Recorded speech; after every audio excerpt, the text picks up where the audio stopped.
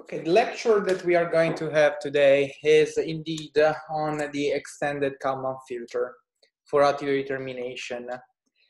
Yesterday, we started the Earth sensors and we're going to conclude the part on the attitude determination by also introducing the sun sensors. That part will probably be done on Monday because today we have to focus on these exercises. So the first half of the lecture is focused on the theory, of the theoretical formulation of the extended Kalman filter, and the second part will be a practical exercise. Whenever you have any questions, you can, of course, intervene, interrupt, and we can indeed clarify if some of the passages are not clear. As I said, the part of the explanation of the Kalman filter is already done in the first part of the course. So we assume that that part is already known. For example, what it means innovation, what it means the update, the propagation of the state transition matrix. I'm not going to provide further details on that. So if you have any doubt, we can discuss that offline. So I would like to focus especially on what the extended Kalman filter needs for the attitude determination. So let's start with the first assumption. So the main assumption that we are going to consider is that we have that the optical bench frame is known with respect to the inertial reference frame, or at least we have an approximate knowledge of that. So we are not going to deal with the first part of the operations that a star trigger has to do.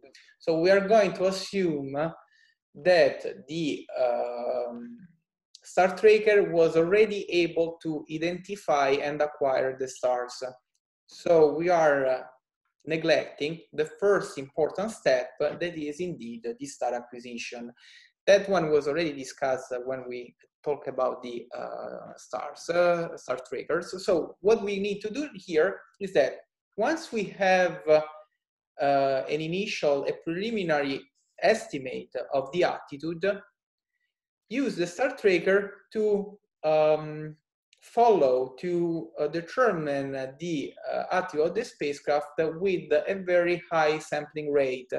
So what you have seen with the quest algorithm is that for the quest algorithm, we are able to solve the altitude for every single instant, every single time step. What the extended Kalman filter allows here is to determine the attitude for the same time steps, but using also the information that the filter has accumulated so far. That's the reason why the quaternions are fundamental, because the gyroscopes are fundamental, because give you the knowledge of the angular spin rate of the spacecraft between one star tracker measurement. So what we are able to do here is that to indeed have an extended Kalman filter that uses the star tracker measurements to determine the state, and to measure the spin rate using the gyroscopes. So the main assumption that we have here is that we are going to consider small variation of the quaternion. So what we are going to assume is that in the next step, so when we are going to use the next, the next measurements of the quaternion, the axes of the OBF with respect to the inertial reference frame are moving very slowly. So, or basically the movement, the time step is small, and so the orientation variation of the OBF can be considered very small. So we have a delta Q that is small itself. And we have seen that in this case, we can assume that our delta theta is very close to, is very small as well. So it's very small. And we are able to determine the quaternion elements as a pure product of the AX times so the sine of delta theta will be indeed directly the angle delta theta. The same for AX, AY, and A zeta. And we have that the scalar part, it will be equal to 1, okay? So what we have here is that we are able to approximate the quaternion to a very small variation of the angle. So the other important thing that we have seen in the previous slides, so probably it's better if I use the formulation that we have seen previously, is that what we have here, so the quaternion will have a scalar part that will be equal to 1, and each element of the quaternion is very close to the angular variation of the OBF in the X, Y, and Z direction. That will be an assumption that will be useful now. The main assumption that we need to consider at this stage is that for each time step, the quaternion scalar part will be very close to 1 or will be equal to 1. So we don't need to use the entire quaternion, but only the vector part of the quaternion. Okay, so what we have here,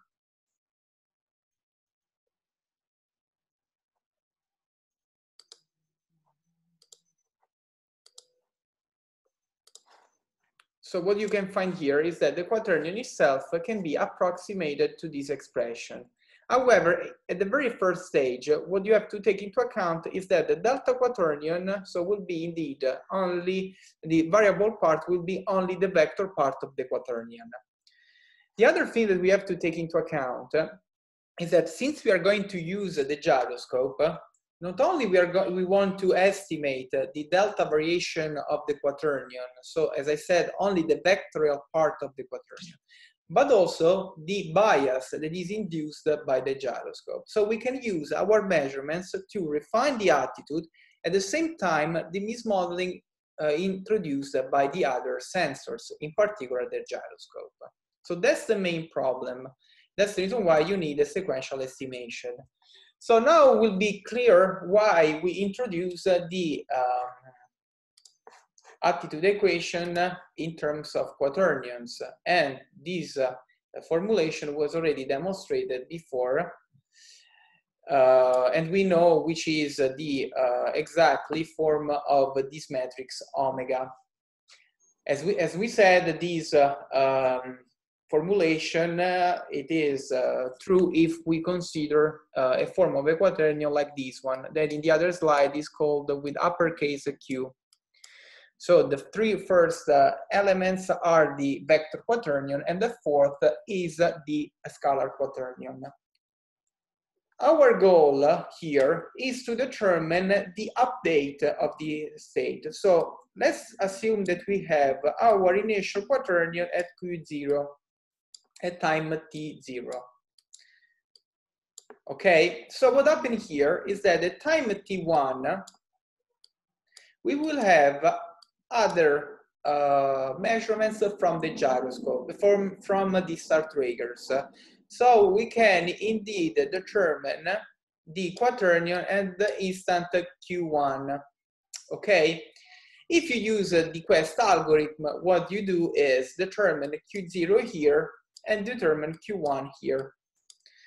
If you have the gyroscope, you can use the knowledge of omega from the gyroscope. So the gyroscopes give you the information of the omega during the two close by measurements that you can use to propagate the knowledge that you have considered the time, the previous epoch, to the next. That's the reason why the gyroscope represents a very important instrument, because you want to tie it, so you want to propagate the knowledge of your quaternion from this instant to this one. That's the reason why what we want to do here is to combine what is predicted by the previous measurement of the quaternion from the star tracker propagated through the gyroscope with the new measurements collected with the star tracker. So for the quest algorithm, these two measurements are completely uncorrelated. With the extended Kalman filter, will not. So what we need to do is to determine Q hat 1. So it means that this one will be the new, the estimated value at the instant 1, for example. So what you have here is that you have to consider the dynamic, the kinematic equation of the quaternion for the estimated values. So you will have, when you find this hat here, this means that we are talking about the estimated value. In the previous, in the introductory part of the course, we have seen that if we want, for example, determine the state of the quaternion from, so at this stage here, from a previous time here, this will be indeed equal to Q0, the quaternion multiplication of this quaternion times the delta Q. And that's the reason why this represents the main reason why we are not dealing with the pure extended Kalman filter, but with a multiplicative extended Kalman filter. So in the extended Kalman filter that you have used for the orbital termination, you are not considering the variation of your state as a product, but you are, for example, having delta x, so the initial state, the correction in your state, as the x minus x estimated, or opposite, depends on the formulas that you use. And in this case, of course, you don't need to determine, so you have a classical extended Kalman filter. In this case, the variation in the attitude is modeled as multiplication of quaternion. So from this one, you can find that delta Q is equal to the multiplication of quaternion of the Q of the quaternion of the previous time, times the inverse of the quaternion that we want to estimate. So this is the main difference between the Kalman filter that you've seen before and the Kalman filter we're going to deal with the attitude. Okay, so now there are a few passages that depend on the properties of quaternion. So if some of those passages are not clear to you, I invite you to try to check by using the multiplication of quaternion the validity of the relationship that we are showing here. We don't have enough time to explain each single passages, but as I said, all passages can be demonstrated by using the definition of the multiplication of quaternion that I gave you in the previous part of the course, especially if you want to have a reference. If you want to have a reference, you can use this one, this chart here. So you can use this product here in order to demonstrate what we have said, what we're going to say in the next slides. Scusi, una domanda. Prego. Abbiamo detto che Q è il quaternione allo stato da cui voglio poi propagare, giusto? Q cappuccio. No, Q cappuccio è quello che vogliamo stimare, Q Sì. è quello iniziale? Q, sì. Okay, so the question is if this Q here is the Q in the previous step, right? Yes. Sì, So esatto, è quello. okay, so yes, in it is indeed the quaternion in the previous step, because what we are trying to do here is to propagate the knowledge that we have gained with the previous estimation of the quaternion to the next. So this delta Q indeed you're going to see that depends indeed, for example, especially from the spin rate of the spacecraft. So that's the reason why the gyroscope will give you information on how to propagate that. So for you, Q is the estimation, the estimated value of the quaternion at the time that we want. Q is indeed the quaternion at the previous time. Okay. So Antonio, sorry, just a yes. clarification. It's not the quaternion at the previous time, but is the quaternion at the previous estimated at the previous time, but then propagated to the time k plus 1.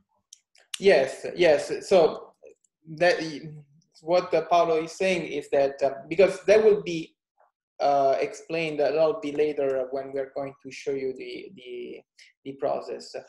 But I mean, just to simplify, what we are meaning here is that could be also considered as the quaternion of the previous step.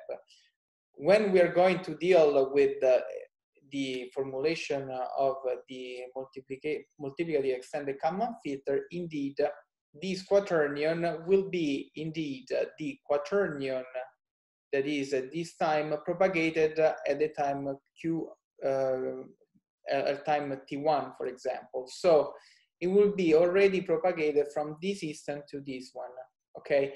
But that's the reason why, I mean, that will be clearer later, because what Paolo is saying is that basically the correction will be done to the quaternion at a certain epoch.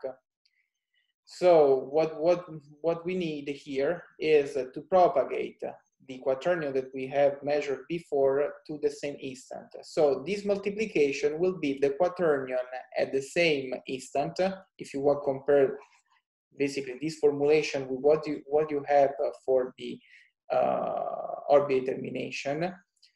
Because of course here, when you do the initial state at this time, you are doing the difference between your estimated value and the value that you have so basically is the adjustment to your a priori knowledge. What you have here is basically the same. So you have the knowledge of the quaternion that is given by the previous information. And this is the estimated value that is given by the measurements. Correct, Paolo, right? Yes. Okay, yes. So the reason why I was explaining that this one is at the previous time is only to explain that this formula here. But in principle, here what we are trying to explain is that you have a delta quaternion that could be indeed just a difference between two different quaternions. So at two different epochs or the same quaternion at the same epoch, but with a certain error. So for the extended Kalman filter, it is important to take into account that indeed the quaternions are at the same time step. But that will be clear later. That's the reason why I was not trying to emphasize that here. So if we use the properties of the quaternion, you can see that if you do the derivative, the time derivative of this expression here, you can see that indeed delta Q dot is equal to Q dot, the quaternion multiplication to the quaternion estimated inverse of the quaternion estimated, plus the same expression with the time derivative on the quaternion that is estimated. So you can find easily that what we want to do here is to find an expression of delta Q dot that will only depend. So we would like to find a function that will be only related to the delta Q and our omega. Okay. So our goal is indeed to try to transform this one to this function here. So that's the reason why we start by considering this property of quaternion. So if we do the multiplication of two quaternion, so the same quaternion is its inverse, we have that the vector part is equal to 0 and the scalar part is equal to 1. So if you do the derivative of this expression, you can easily demonstrate that it is equal to 0. So you can find these properties so that you have that Q dot, the multiplication of Q dot, Q prime, the inverse of Q hat, and the same expression that we have seen before. So now we substitute this expression in 1.2. In this expression here. So basically this one is Q hat dot, right? So by substituting that here, you find indeed this expression that is only related to the estimated quaternion, okay? You can use the definition of the omega matrix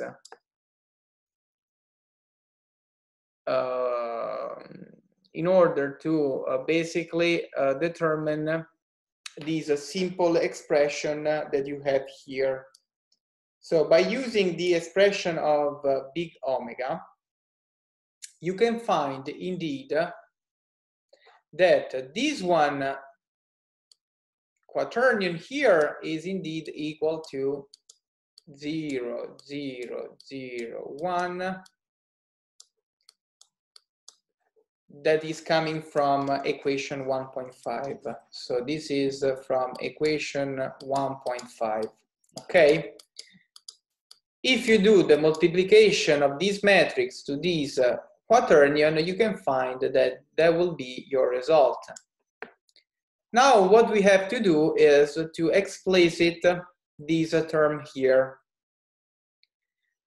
So what we do is indeed try to determine the inverse of the time derivative of the estimated quaternion in this form here. So you can find easily that Q dot, so the inverse of this quaternion is equal to minus 1/2 and this expression here. We are only inverting equation 1.8. Okay, so by substituting equation 1.9 in equation 1.4, so basically we have found this expression of Q dot minus 1. So we substitute this term in this bit here. And we also substitute this term here with equation 1.2, in which basically, actually there is not an expression, but you know that Q.2 is equal to, be careful of the difference. So this omega here is not omega hat. Omega hat is your spin rate adjusted, so your estimated spin rate. This is the spin rate propagated, okay? Correct, Paolo, right? So you have to take into account that when you do this expression, so when you substitute in equation 1.4 the expression of Q dot and Q dot minus 1, what you have is indeed the first part will be equal to omega 0. And the second one, it will be omega at.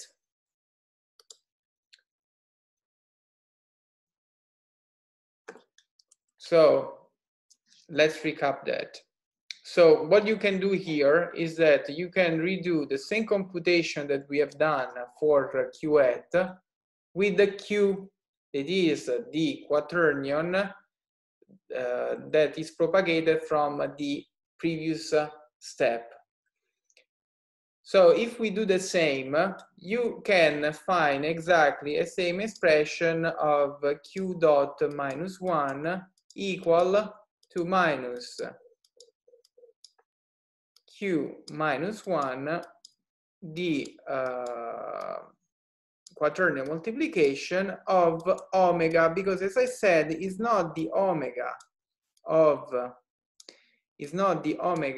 that you have adjusted, but is the omega that you propagated from the previous. So basically, it's the omega that is given by the previous step. So there is a difference between this omega at and this omega. That's the reason why if in equation 1.4 you substitute this expression, what you can find is indeed this one that comes from the fact that you have,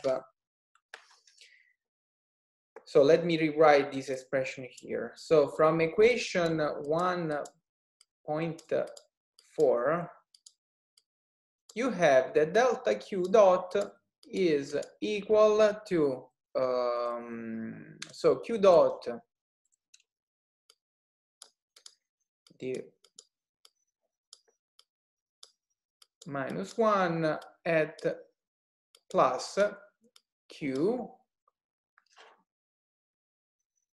yes, the Q dot minus 1. So by substituting those two equations here, so let's call it 19A, you can find easily that this one will be indeed 1, 2 omega 0 times Q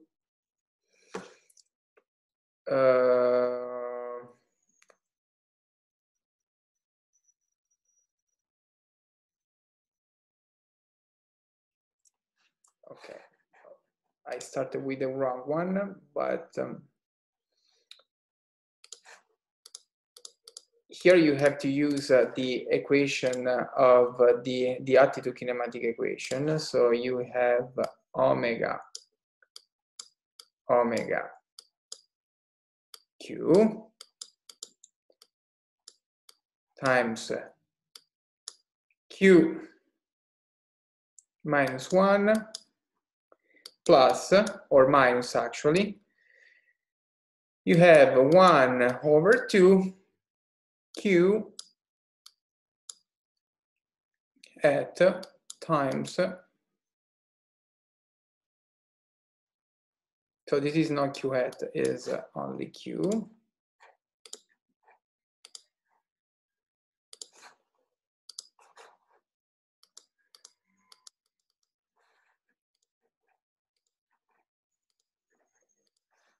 times Q minus 1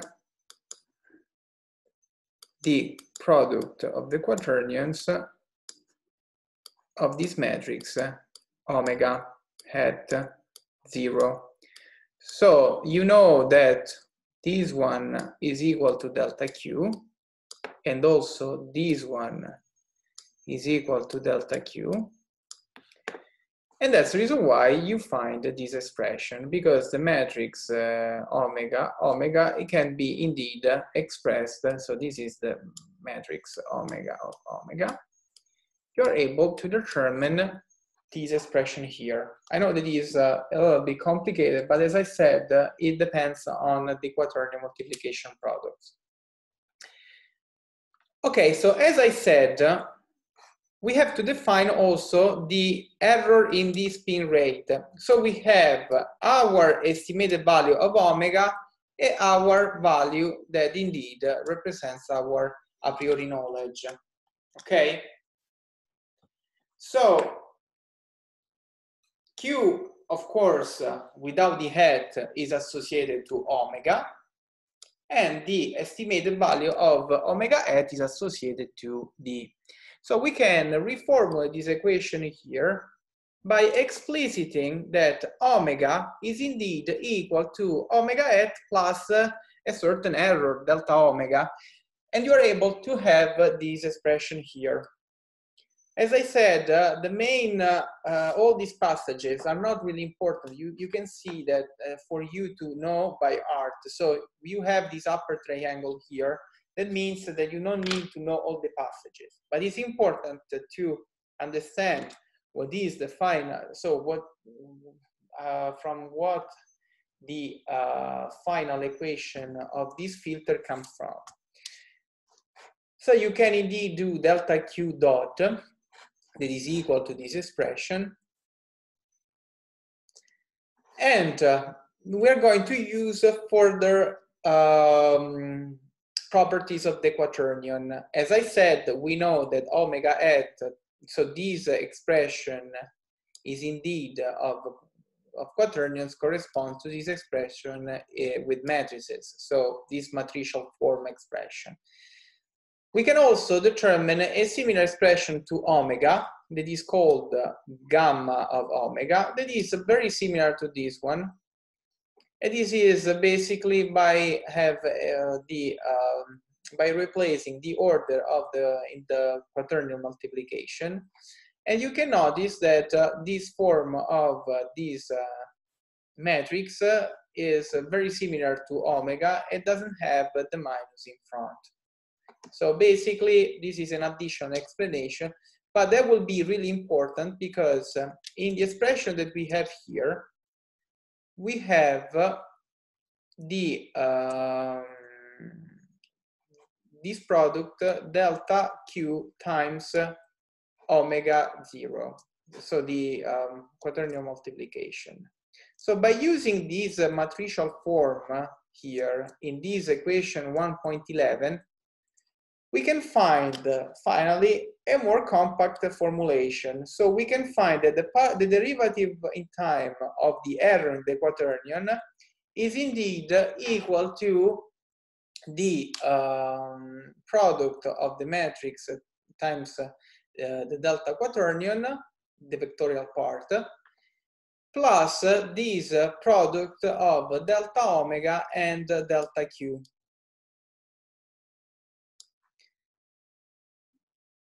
The expression of the cross product of a vector is known. You know that this is the skew antisymmetric matrix of the cross product of two vectors. So we have found this expression that is basically the basis for our extended common filter, our multiplicative extended common filter. However, there is a problem here that probably you have noticed. So we know that this first part of the equation is basically linear, so we don't need to linearize the problem. Here we have delta omega that multiplies the delta quaternion. So there is a nonlinear term that we have to take into account. So we need to do a first order approximation in order to approximate that this product here is approximately equal to the directly this matrix here, or this quaternion here, sorry. So you don't need to have an additional multiplication with the delta quaternion. By doing this first order approximation, we are able, that we can do only if for example, we have a very close by time steps. That means that, so if we have the delta t is very, very small, we know that the delta quaternion is also very small, okay? So the variation in the attitude is very, very small. So actually this one means that the error in the quaternion, but if we do the delta quaternion, that means the differences between the quaternion at the instant time 1 and the time t0. So if this is true, so we have two integration, the integration time that is really small, this is a very a negligible approximation, so it is fine to do to operate this approximation. So at the end, what we find, and the other thing is that you can approximate that also delta Q is very, very small, because if you are able to update the system very often, also the error in the quaternion knowledge is very, very small.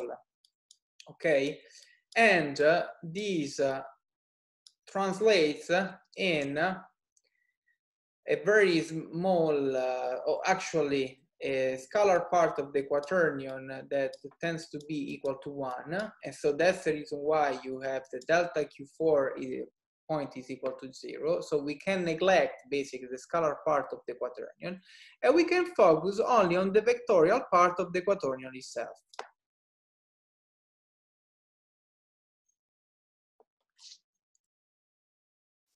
Okay, so before the break, we have to take into account that we have the measurements from the star trackers that enables to give you the possible delta Q with the Quest algorithm. But you can also have a delta Q using extended Kalman filter if you are able to propagate the state from the previous epoch. So that's the reason why when I wrote that delta Q is equal to Q quaternions of Q at -1, as we, so this Q here indeed will represent our QK computed at the K -1. So it is the value computed at the time, the quaternion that is computed at the time K -1, so the previous step size, that is propagated to the time K. Our Q hat will be the value that we are going to estimate at the time K. So will be our correction. So in principle, this delta Q has to converge to 0, but it will not because of error sources. To determine this term here, so to propagate the state from the time K -1 to the time K, you need the quaternion, you need a spin rate measurement from the gyroscope. That's the reason why we need to know omega. But as we have seen yesterday or the day before, we have that those measurements are affected by error, by significant error. So what we have here is that our gyroscope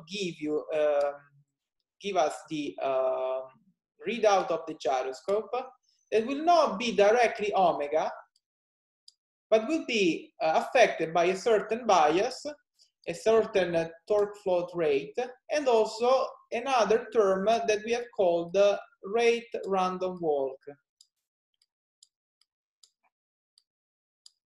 So we have to be careful that if we want to propagate our quaternion from the epoch K-1 to the epoch K, those measurements of omega that are given by our gyroscope are affected by these error sources. Okay, so we know that we modeled eta1 and eta2 as Gaussian, zero mean Gaussian white noise processes. So that means that for eta1, we have a normal distribution with zero mean value and sigma v. And we have that eta 2, it will be a Gaussian distribution, normal distribution with zero mean, sigma u. Be careful that this expression here only means that the mean value of your omega measured from the gyroscope will be affected by a mean value of B. So that means that your eta mean value is equal to 0. And this expression here means that eta 2 mean value is equal to 0. So we are assuming that model of the gyroscope noise that enables us, so allows us to determine the error in the spin rate.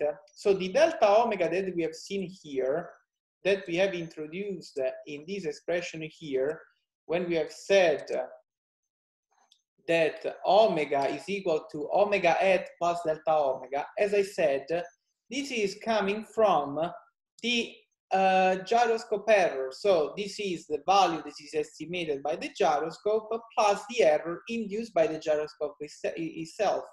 So our delta omega that we have modeled here correctly, because of course when you want to propagate the quaternion from the epoch k-1 to the epoch k, you will use omega of the gyroscope. But this omega of the gyroscope will not be the, so you will use indeed the, you will need to use the omega, that will be the omega estimated plus a delta error.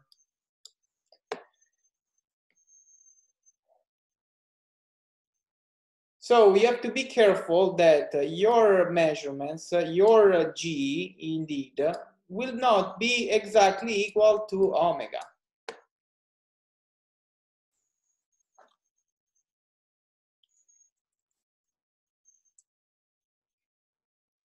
That's the reason why when you do the difference between omega minus omega G, so here, so omega minus omega hat, what you have is indeed this term here. There will be a delta B. So if you do the differentiation, you can determine indeed that this delta omega will be delta B plus eta 1. Those are vectors, of course, because we are dealing with the vector of the spin rate. Okay, so let's see. Yes, we have another couple of minutes, so we can conclude this part and we can indeed restart with the. So the problem here is that, yes. Io non ho ben capito come mai nella equazione dell'estimated angular velocity non teniamo più conto di eta 1. Okay, here. Okay, I knew that this one could be misleading. So what I mean here is that we are not, this doesn't mean that we are not taking into account eta 1. So this is a statistical view, statistics view of the problem. It means that since eta 1 has a normal distribution, so as we said, a normal distribution with a zero mean is a Gaussian distribution like that, we are considering that the zero value, so the mean value is equal to 0. So the most probable value that we are going to have is indeed 0. It means that the mean value of our measured omega will be not affected by eta 1. So the mean value of eta 1 is equal to 0. This doesn't mean that we don't have an error induced by omega. The error that is induced by eta 1 is a perturbation with a certain sigma, and so will be visible in our delta omega. So when you do the difference between what you measure from the gyroscope, so omega at, minus the real value of your angular velocity. So basically here, what we are trying to highlight is that eta1 and eta2, the mean value of these two terms are equal to 0. But if you use, for example, eta2 equal to 0, this means that b dot, the mean value of b dot is equal to 0. But when you do the, so it means that you have a constant bias in the mean expression, in the mean value of omega. So this is only a statistical point of view. So from the statistical point of view, if you have the perturbation as a mean value, an average estimate of omega give you indeed the value that it readouts minus the bias, the constant bias. But if you that is if you do, for example, if you have multiple observation at the same time. So let's assume that you have multiple observation at the same time with this Gaussian distribution. If you have the noise with this Gaussian distribution and you do the average of these errors, you will have a zero mean, okay? So you will have that the mean value will be equal to 0. But if you take only one observation or only few observations, this value will not be the mean value, will be a value that is statistically underneath this curve. So this statistical variation of the error is given by delta omega. So if you have, for example, a single measurement or few measurements, your measurements will be affected by delta omega that will be equal to the delta B plus eta1. From the statistical point of view, what does it matter is the difference between the knowledge of your measurement, so the measurement, the measured observable, and the one that is, so the real value, the true value of the parameter. So here is only referring to the mean value of the observation. But eta1 and eta2 give you indeed a certain errors that is indeed with a certain sigma eta1 and certain sigma eta2 for b dot. So I would stop here for a break. Let's do a 10 or yes, almost 12 minutes break. So if you have other questions, we can stop to here. But what we can do afterwards, we are going to reintroduce finally the final equation that we need to use in extended Kalman filter. And Paolo Cappuccio will give you examples that show you how to deal with the extended Kalman filter. So let's have a break here. The first part of the lecture was indeed trying to give you the passages that you need to arrive to this final formula here. So the main purpose that we have of the Fahrenkopf gyroscope is to indeed try to model your measured angular velocity g with the real angular velocity of the spacecraft. As we have seen, this real angular velocity omega is equal to your omega at plus a delta omega. So you know that the real measurements, so the real measurements of your omega is indeed omega at plus omega, plus delta omega. And this delta omega, as we have seen, is equal to minus delta B plus eta1. The only explanation that we have done here is only related to the mean value of omega and b dot. So since eta1 and eta2 are normal distribution noise with zero mean value, you have that the mean value of these two is equal to that one. But what you are looking at, what you want to determine is indeed delta omega. And delta omega is equal to minus delta B plus eta1. So the main problem here is that not only we have to determine delta Q, but we also have to determine delta B. So delta B is indeed the bias, the real bias minus the bias estimated. So we want to have an adjustment of the delta bias. So the equation that we want to solve here is this one. So will be indeed linear. And we want to include all these, so we need to take into account all these terms in order to determine the quaternion and the bias itself. So as I said in the previous part of the lecture, we know that the quaternion and theta are basically, can be, I think here there is an error, right? It should be a 2, I guess. No, because there is a theta and theta. Okay, so basically, as we have seen before, what we have seen before is that we can approximate the delta theta is equal to this expression here. Since we are only looking at the vectorial part of the quaternion. So at the end, what we have is this expression with respect to the vector given by the variation of the angles in the body frame x, y, z.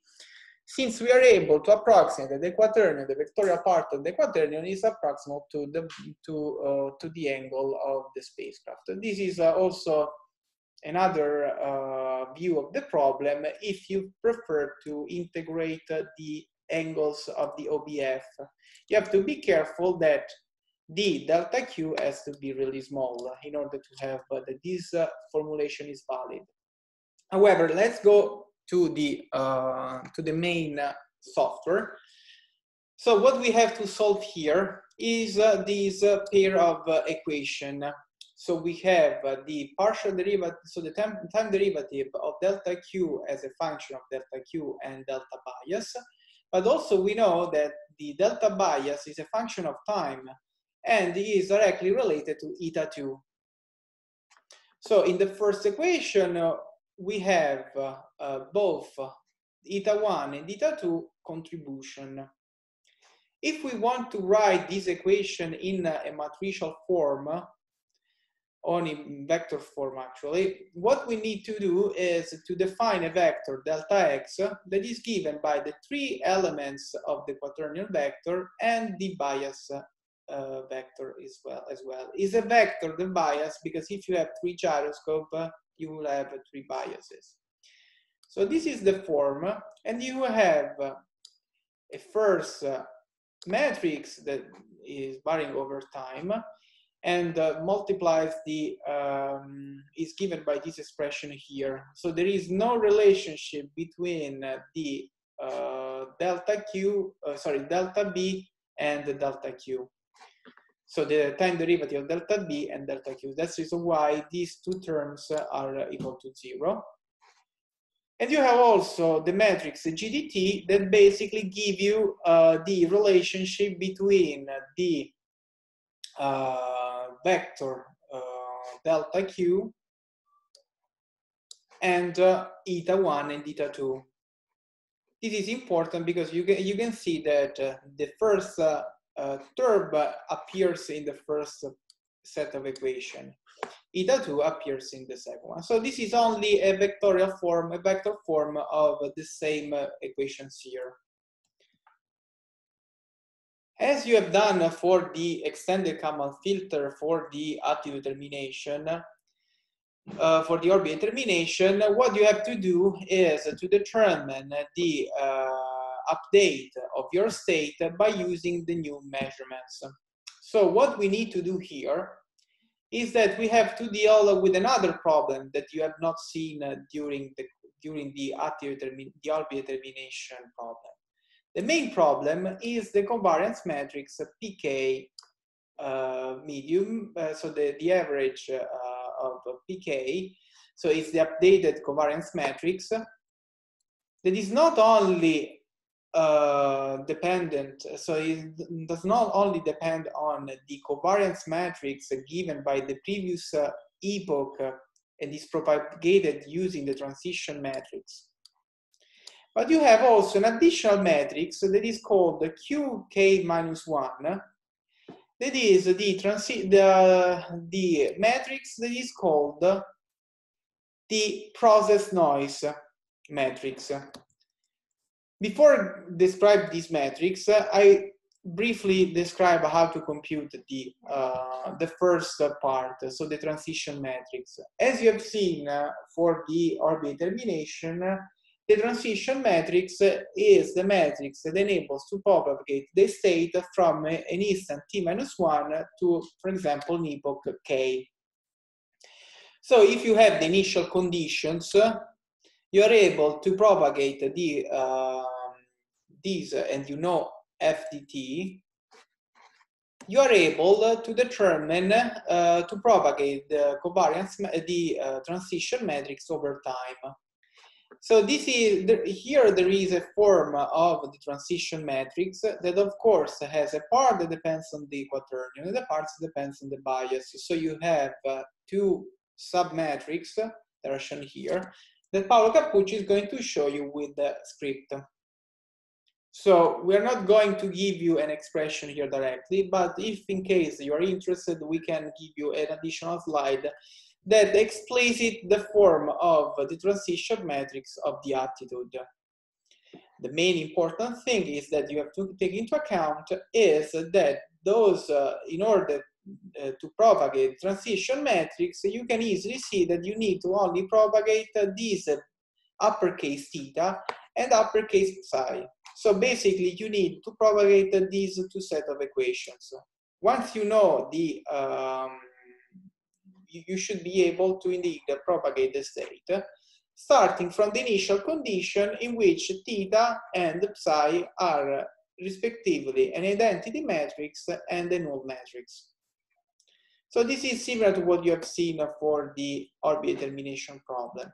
The main other problem is this Q that you have not introduced, I guess, in your orbit determination problem, and is called the process noise. So looking at the final slides as for reference, you can see that when you have the dynamical equations, or in this case is a kinematic equations, you have a term that is the linear term dependency term plus an additional term that is given by the other parameters. In our case, these additional terms depends on delta B. Okay, so our goal is to propagate only this first part. This represents only a process noise, basically. So if we ignore that process noise, our measurement will be affected by an error. So we have to be careful that when we propagate the covariance matrix, this term is indeed included. So one way to model this process noise is to assume that its value is equal to 0. And it is a reasonable approximation because we know that the derivative over time of delta B is indeed eta 2. And we know that eta 2 is mean value is equal to 0. Now, the main problem is to compute the variance of these parameters.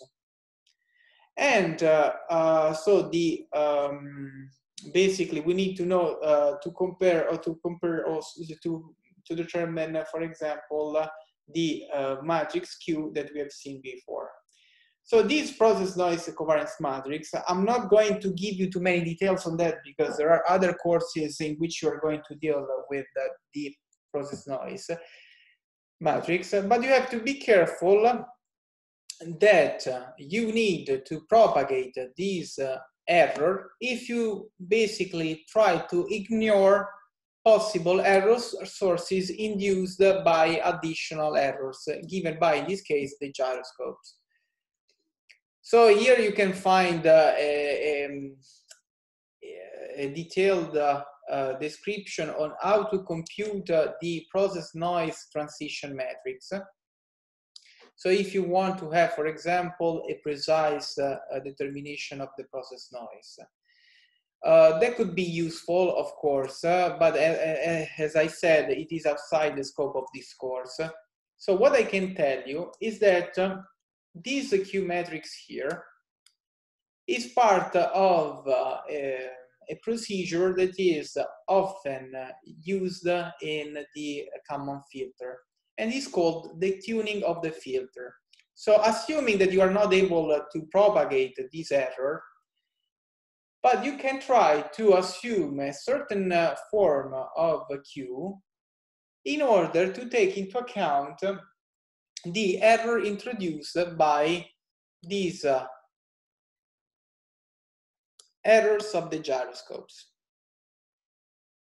So what does it mean is that you can try to provide different terms of Q. You can, for example, use a diagonal matrix with the value of the elements that could be given by the maximum possible errors induced by the gyroscopes, in order to take into account that when you try to determine the covariance matrix of your quaternions,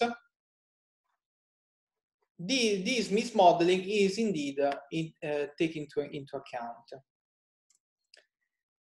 So the tuning of the filter is important because when you deal with this matrix, you're going to see that basically the terms given by the gyroscopes are not really part of our integration. So when we integrate the state, we are completely ignoring this part because the transition matrix is only given by the propagation of the transition matrix at the previous epoch times the matrix FDT.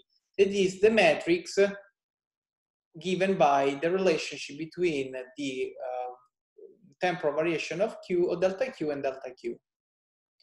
So basically what we need to do here is that if we want to take into account that there are possible mismodeling in the filter, we can try to use, for example, the process noise formulation that enables also the propagation of those errors with the transition matrix, as we do for these for the quaternion, as it is written in the last slides of the course.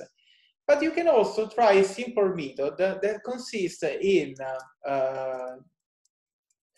try to use different values for Q of the elements of the matrix Q in order to determine what is the best tuning between this matrix and the other matrix that we are going to see next. So in order to conclude this discussion on the method, so the extended Kalman filter, so the multiplicative extended Kalman filter consists in try to determine a predicted measurements of the quaternion at the epoch k from the epoch k minus 1. So let's say that we have a measurements at the epoch k minus 1. We determine qk minus 1 at the time k minus 1. What we need to do is to propagate that at the epoch k through the phase transition matrix, that is this one. So it will be phi t k t k minus 1. So it is this matrix here. This matrix here depends, as you can see, by the propagation through the matrix FDT. But FDT depends on the angular velocity measured at the time k minus 1, k minus 1. So if you want to determine the these matrix here, you have to propagate the state from one epoch to the other one by using the gyroscope. So by using the angular velocity measured by the gyroscope, if you want to have basically the omega k k minus 1. Paolo, correct me if I'm wrong, but this should be correct. So what we want to do here is to start to have a k minus 1. So it is your predicted measurement from the transition matrix. But this is not what we want, because at the time k... Scusi, professore. Prego, prego. Ma nel propagare il quaternione stimato dal tempo -1 al tempo k-1 al tempo k, non dovremmo usare tutta l'equazione della cinematica e non, diciamo, quella linearizzata attraverso la matrice di transizione? Cioè la matrice di transizione opera sul del Q, non sul Q.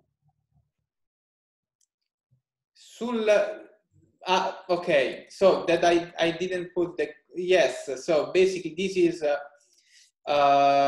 correct. So what you mean here is that, so the question is regarding, we have to determine so we have to propagate the error and not the, that is correct. So here, briefly, it is introduced Q, but of course, what I was referring is indeed delta Q in our case, okay? But it is a simpler assumption, because basically your k minus 1, so if you want to determine delta Q, basically, so the, let me erase that. But that will be clearer when we are going to do the exercise. I'm trying to speed a little bit up in order to have this part explained with the software. That will be easier. I don't know if Paolo wants to say something regarding that, but basically, yes, basically at this stage you have just to integrate with the normal equation of the kinematics, so 1/2 of the omega matrix of the quaternion. Ok, era quello che dicevo. Yes. So yeah, basically the phi matrix that you need is for what it is next, indeed. So it is correct that indeed here is not the, let me correct that. So if you want to propagate from that one, the transition matrix was indeed when you want to compute the covariance matrix. So if you want to compute your propagation, you want to propagate your state as you said, is correct. You have to use your entire kinematic equation. So let me write down, because just to don't provide confusion, since we have too many expressions, okay? But when you want to do the propagation of the covariance, in that case, we will use indeed phi, okay? Because in that case, we are trying to propagate the error. Okay, so what happened here is that we propagate the state from this one to this one. That would be using the angular velocity given by the quaternion in this expression here. So one can wonder what we need to do now. So for the Kalman filter that we have in orbit determination. Professore, posso farle una domanda? Sì, prego. Scusi, io non ho capito perché qui lei ha usato il quaternione con il cappello, cioè non dovremmo usare l'altro quando dobbiamo fare la propagazione dalla prima epoca all'epoca attuale? Dalla prima cioè dal tempo iniziale al tempo dove abbiamo le nuove misure, non l'avevamo chiamato Q e basta. Okay, so the question is if since before we wrote that delta Q is equal to Q times Q hat minus 1. So why now there is a Q hat, basically, right? That's the question. So basically, there is a sort of mismatch between the two. So what we need to do here is that let's assume that you have a real case. So what happened here is that you have your measurement at the time K minus 1. So your best knowledge of at the time K minus 1 will be indeed K minus 1 at the time K minus 1. So basically, in order to be consistent to what we have done before, what you need to do is to substitute to your Q hat, because basically you don't, in order to propagate the state, you need to start from an initial state. And the initial state is given by your best knowledge of the measurement at that time. So it will be clearer with the exercise. Of course, now probably there is a sort of misleading reference between these delta Q equal to Q. So this one and what we have here. But as I said, the important thing that you have to take into account is that now we are trying to apply that formulation to the Kalman filter itself. So your knowledge at the previous instant is indeed your estimation at the time K minus 1, K minus 1. So you have to propagate that state from the epoch K minus 1, K. And that is done through the spin rate measured by the gyroscope. So basically you have to substitute that. Yes, Antonio, sorry, if I can add on this. The previous equation, the one with the product, we can interpret this as a general equation to express the difference into quaternions. So instead of doing the actual difference of each component, we are just doing a cross product. That is a general equation. It can be applied to every couple of quaternion. You mean this one? Yeah, that's this one, right? I mean, this is general. You can apply to whatever you want. Equation. So what we need, so what we formulated right now is by assuming, yes, that this quaternion is at the previous epoch, or as I said, is the quaternion at the same epoch, but propagated from the previous state. So this is a general expression of multiplication from two quaternions. So it is the delta that if these two equations, so let's assume that this K minus 1, K minus 1, and this is K, K. So what it means here is that delta Q is the product, or is the difference between the predicted state and what you updated with the new state, okay? What Paolo was saying is indeed that this expression is valid for all the possible product of quaternions. So now we have to use this expression in the case that I showed here. So in which you have K minus 1 and K. So at the value K minus 1 indeed is given by the best estimate at the times K minus 1. And so you use the, you propagate this one to the time, to the next time that you are using for with a new observation. I think there was another question, but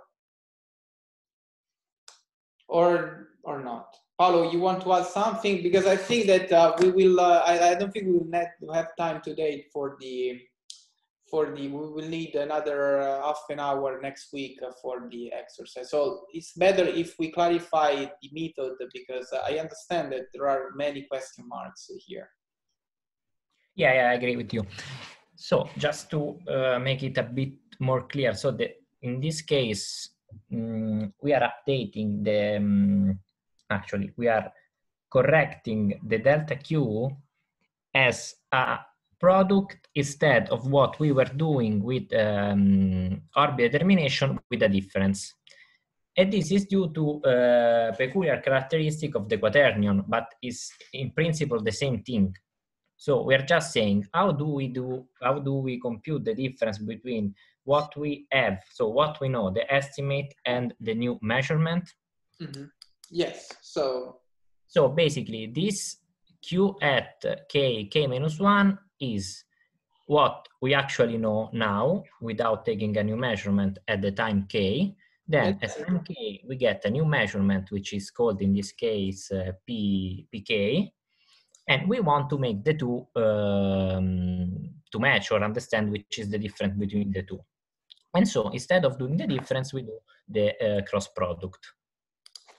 Yes, exactly. So by doing the analogy, yes, between these two, so previously we have defined this delta Q as Q, so the quaternion multiplication of Q and Q at minus 1. Okay. Now we have to put in the context of what we are doing here. So what happened here? We have the initial state at the time Q, K minus 1, K minus 1. This represents our best knowledge. We propagate by using the equation of the kinematic equations in order to determine Q, K minus 1. This represents our predicted measurements. When you do for the attitude determination, it's simpler because you do the difference of your best knowledge minus the estimate, okay? Or the at, basically. So that's your delta x. Here you're doing exactly the same. So if you want to determine delta Q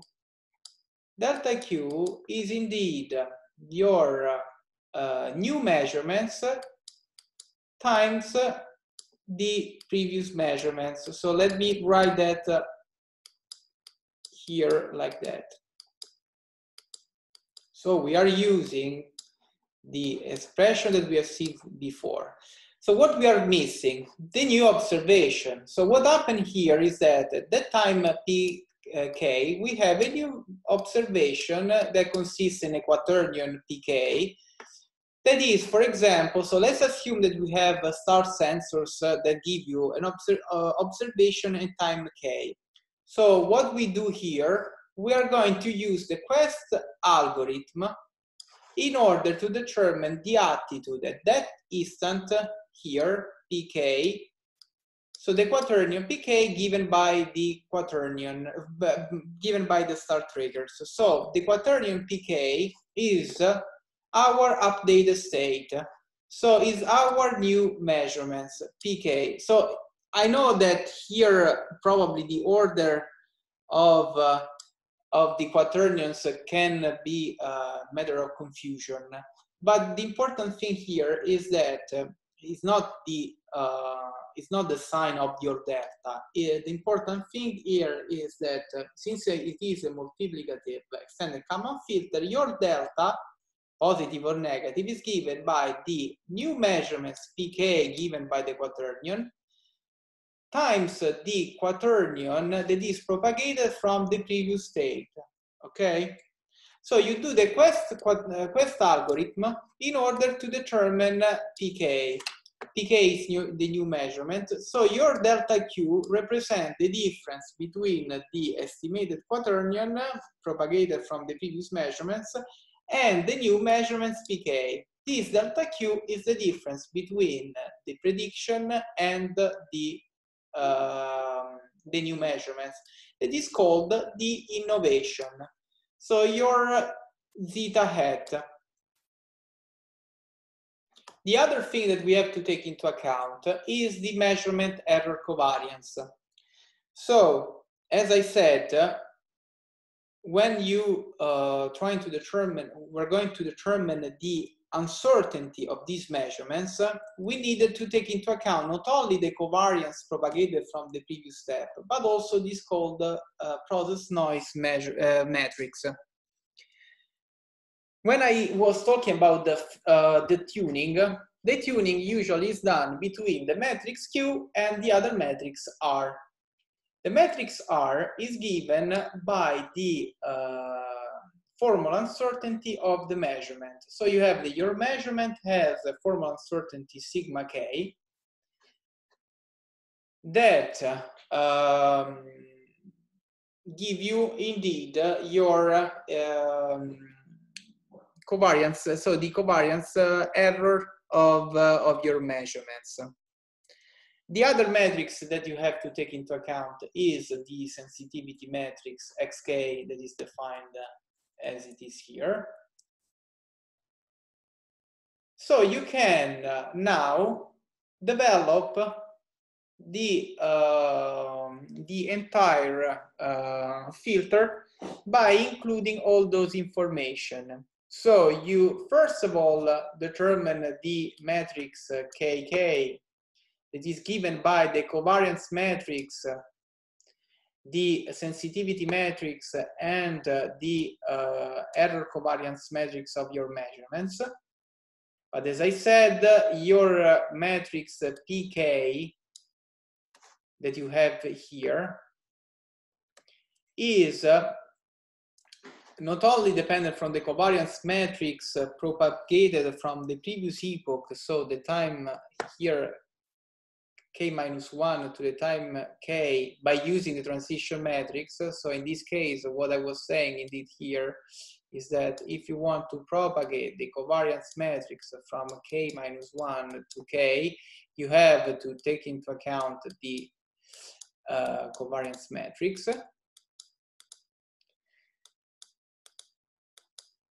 So k-1.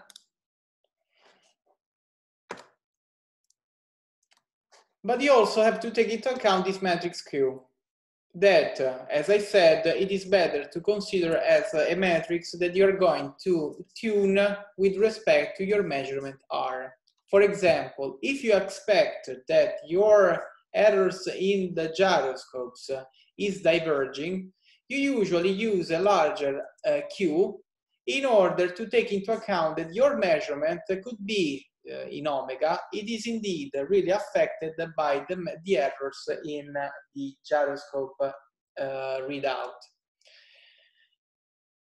On the other hand, if you have that your bias, you think that your bias are enough correct, you can indeed reduce that, and so your error given by so this is the error given by your sensors, other sensors, so the star triggers, earth sensors, or sun sensors. So if you have that Q is lower than R, you are considering that the value of your measurements from the sensors is lower. So if you consider R is larger, you consider that the error from those sensors is larger. So basically, the important thing is indeed a comparison between R and Q. R is given by the star trackers, so the star tracker, sun sensors, or the earth sensors. The Q is given by the bias of the gyroscope. So by tuning the two, you're able to determine a better convergence. So we're going to see better with the exercise. So what you do here is that you need to do an update of your state that is not only given by delta Q, but is also given by the parameters of the gyroscope. So you have to multiply these basically normal matrices to the innovation zeta k. So as you have done for the orbit determination. A similar expression is for the covariance matrix. So by using the expression of the covariance matrix propagated from the previous step, you indeed determine the covariance matrix that takes into account the predictions, but also the new measurements. The interesting thing here is that the update in the quaternion, so our final Q hat is indeed the one that we have written here. So the one that we have predicted here times our delta Q K. Our delta QK is then given by the innovation times the normal matrices KK. The advantage of this method is that we have only 3 elements for the updated quaternion, and the bias update that is given by the number of gyroscopes. I know that this representation could be, would require some time to digest. So it is better to conclude as it is right now. So next week on Monday, I propose to have this exercise using a MATLAB code that show you the specific differences between the matrices that we have introduced here. But the main advantage of the Kalman filter we're going to see is that if you have measurements of the you are able to having the measurements of the star triggers, for example, every single step, what you're going to see is that the Quest algorithm will provide you a larger noise. If you are able to use the gyroscope to connect one observation to the other one, so you're able to propagate the knowledge of the attitude from one step to the next one, what you can get, indeed, is that your estimation is going to improve. It's going to improve if you were able to tune the metrics R and Q, but especially Q because R is given by the sigma of the star trackers in this case. If you are able to tune the matrix Q, that will give you a reasonable convergence of your method. So we are not going to discuss in detail how to determine Q by using realistic data. What I can suggest is that you can easily tune your Q by considering that you know what could be the error induced by the gyroscope, for example. So what it will be done during the exercise next Monday is indeed to show you an example by using star trackers with the Quest algorithm and the star trackers and the gyroscope for extended Kalman filter. The main advantage indeed is a better resolution of the attitude that will be anyway really affected by your predicted knowledge of, so your assumed knowledge of Q. So the process noise for the multiplicative extended Kalman filter represents a big problem. So the